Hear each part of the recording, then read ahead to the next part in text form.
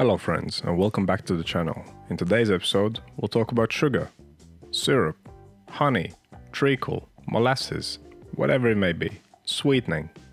I will explain the effect that it has on yeast and the dough that you're trying to ferment.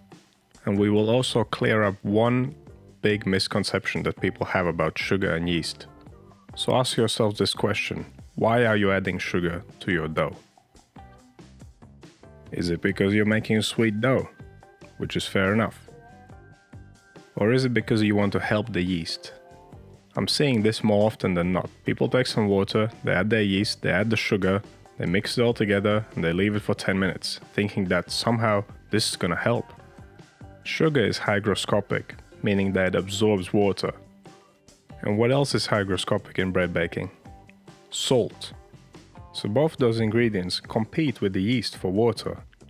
The less water yeast can absorb, the less active it will be. So sugar acts quite similarly to salt, and it will definitely slow down fermentation. So it doesn't matter what your grandma said or what you read in some housewife's food blog. Sugar hinders fermentation, and you should never use it thinking that will speed it up. So let's do an experiment so you clearly see what happens. I'm gonna make 3 loaves of bread, one with no sugar, one with 5% sugar, one with 15% sugar. We will treat them all the same way, same temperature, same everything. The only difference will be the amount of sugar that we add. So let's start with the regular dough. And if you are interested in the principles of baking, I have more videos explaining temperature control, how to knead your dough, how fat affects bread dough and when you should add it. And I also have videos explaining every single step of the baking process. So go and check them out after this. Right, let's get on with these breads then. To give all of them a fair chance and the same treatment, I'm not kneading them. First of all, I'm just going to mix the dough together and then knead them one by one. That way I will spend less time between making each dough. So, on the left we have the dough with no sugar, in the middle the one with 5% sugar, and on the right the one with 15% sugar. I'll just quickly shape them up and knead them fully. I will not knead them for a long time because, again, I don't want to spend a lot of time between each dough. So it'll only be 3-minute kneading, which is sufficient for this experiment. So while I'm working this dough, let's talk more about sugar and yeast. Like I said earlier, when you add sugar, it robs the yeast of water. But yeast does need sugar to be active.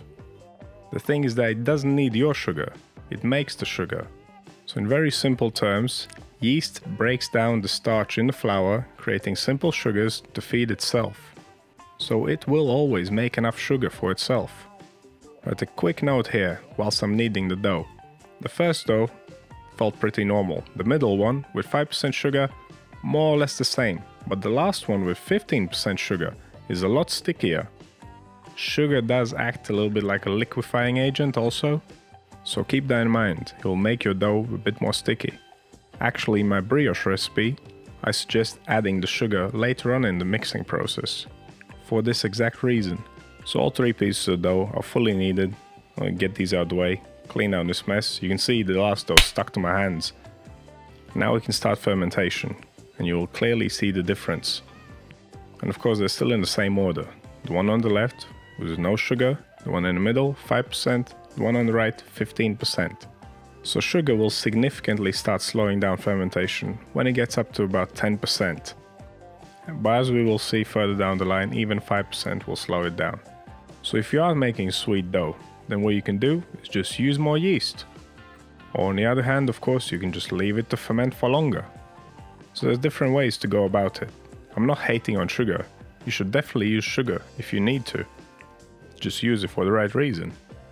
So after checking the temperature, it's more or less the same. There's a 0.3 of a degree difference. The middle dough came out a little bit warmer, but will not affect it too much. It will still rise more slowly than the dough with no sugar. So I'm going to ferment all of these for the same amount of time.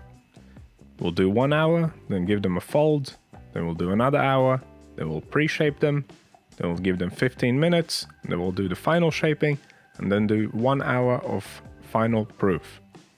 This would be the amount of time that I would give a regular loaf of bread. So then let's talk about time. The longer and more slowly the dough will ferment, the more the yeast will break down the starch in it and create more sugars.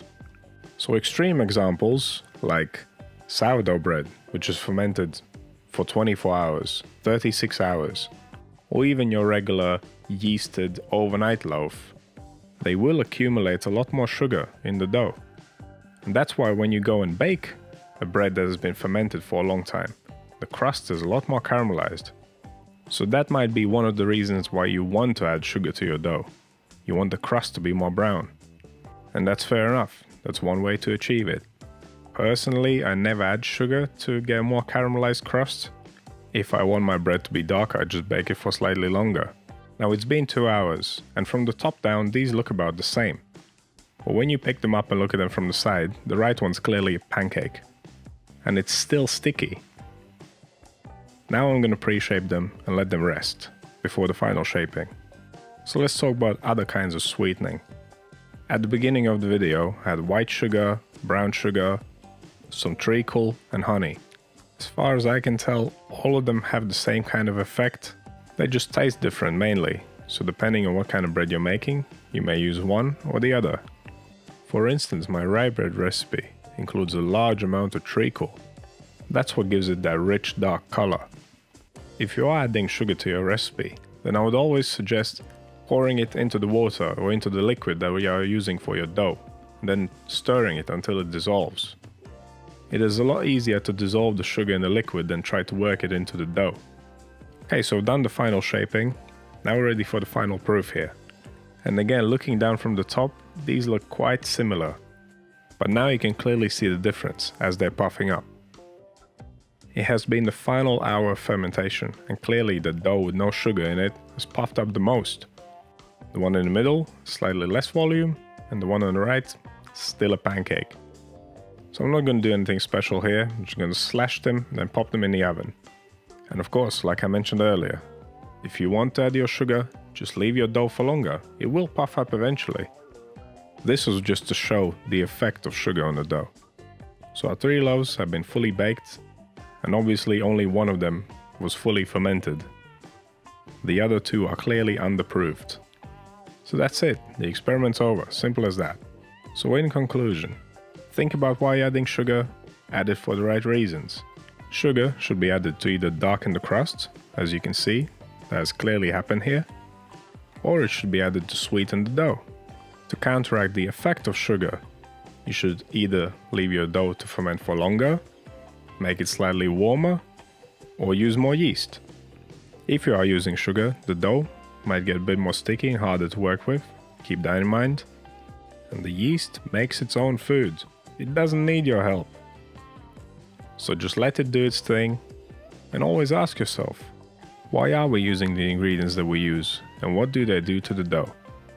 And if you have that curiosity and you want to learn more, check out my Steps of Baking playlist and my Principles of Baking playlist. It's a lot more valuable to know the how and why, instead of just knowing a recipe. You shouldn't just do things because someone told you to. Check the facts and find out for yourself.